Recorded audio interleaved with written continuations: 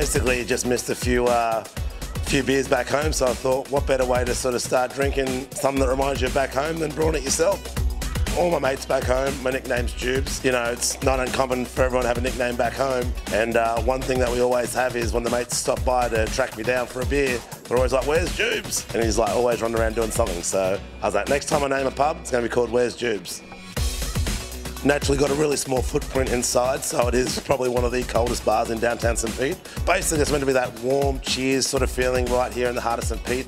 And when it gets to be like sheer madness and chaos outside, there's a little bit of refuge inside. We're doing local beers until enough people gave me chin music to start selling Fosters. So we're doing Fosters on tap, as well as like some of the best breweries sort of here locally in the Tampa area, which is a stack to choose from. Getting really close to the stage where we can start brewing. And then we've already come up with our first 8 beers that we sort of want to open with. And so I've actually named all my beers after strange sounding Australian names and towns and cities back home. So if you can't pronounce them, you're not alone. There's nothing worse when you're trying to get the band together to say, hey, let's go, you know, hit a brewery, and only one person sort of says, I don't like craft beer. So here we're actually got full liquor as well. So we have an awesome whiskey selection, craft cocktails, and probably one of the best espresso martinis in town. We call it a zip because back home, get a bit of zip into you, just to keep kicking.